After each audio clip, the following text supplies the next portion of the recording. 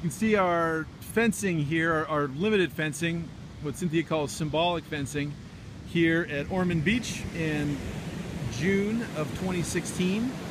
So the birds, the beach has gotten much narrower this year. You can see it's much, right here it's about a plus 1 foot tide right now.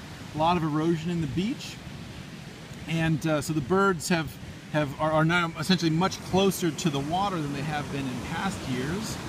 And so we put up this new fencing to let people know that this is a sensitive habitat and we have to stay off here. So we'll see how this is going. Right now we only have a couple pairs of nests because it's early in the season. Hopefully we'll have a lot more by the end of the season here at Ormond Beach, California.